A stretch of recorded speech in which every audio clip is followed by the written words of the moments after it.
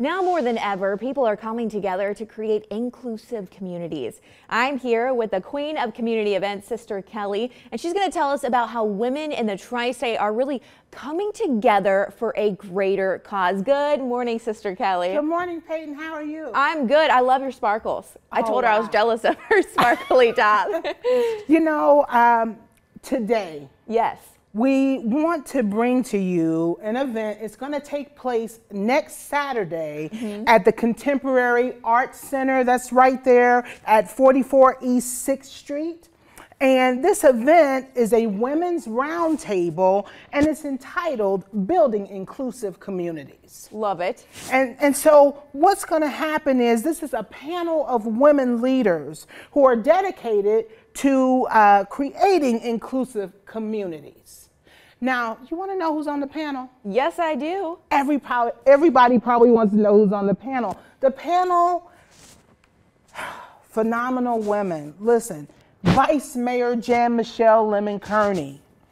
We have Dr. Sherry Adams Davis, Danielle Bush, Toylin O'Neill Turner, Ashley Barrow, Marche Gendrew, and it will be moderated by myself, Sister Kelli. It's free, and it'll be held in the Black Box. We want to invite everybody out because when we create inclusive communities, we build strength amongst one another. Yes, and talk to me about why is it important to have, you were mentioning all those guests, right, that are coming. Why is it important to kind of have that accessibility for everyone to be in the same room? Because everyone has a different voice. But when you get down to the true purpose of humanity, everybody wants the same thing. We all want to live great lives. We want to make Cincinnati one of the best cities that it could be. We all want to live in peace and in harmony. So you take all of those voices and you bring them together to unite for the greater good. And you know, Sister Kelli, this is something, you know, this is a message that you've been so passionate about talking to us. Talk to us about that reason behind the passion for this.